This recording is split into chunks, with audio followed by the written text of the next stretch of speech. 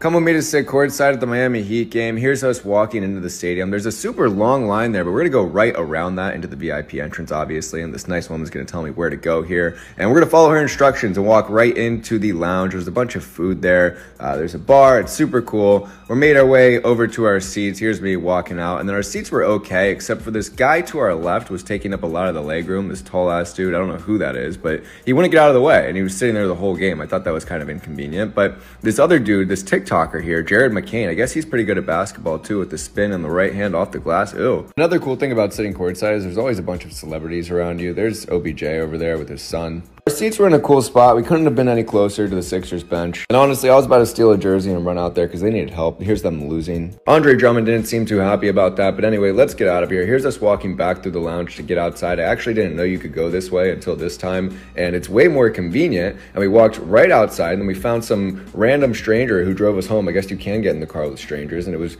very efficient. Anyway, we had a great time. 10 out of 10 would recommend.